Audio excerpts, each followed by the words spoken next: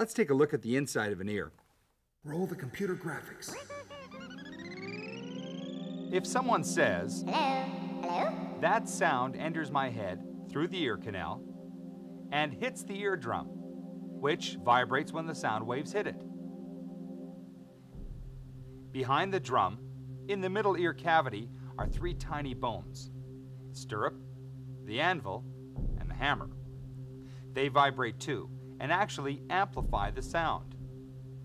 They send the amplified sound vibrations to the cochlea, which looks sort of like a snail. The sound waves travel around and around inside the cochlea and bend over tiny nerve endings called hair cells, much like wind pushes around a field of grain. These hair cells are the ends of nerve cells, and the movement of the hair cells sends electrical signals to the brain. The brain decodes those signals, and I hear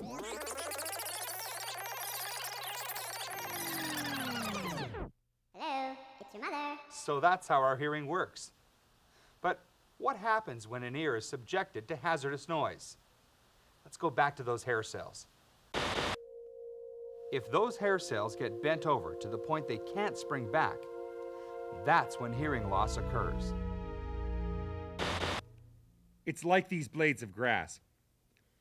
Imagine they're the hair cells in your ears. Now, here comes a moderately loud sound wave. Not bad. The grass bounces back. But when the sound is extremely loud, the hair cells don't spring back. Extremely loud sounds can cause permanent damage. But so can moderately loud sounds if they continue over an extended period of time.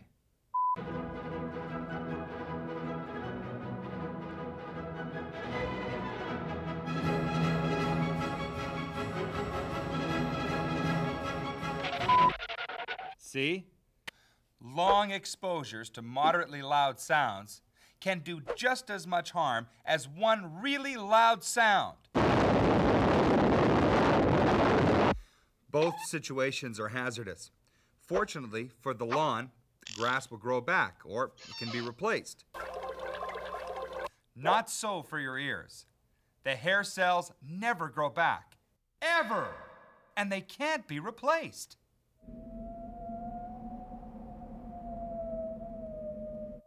Kind of a drag.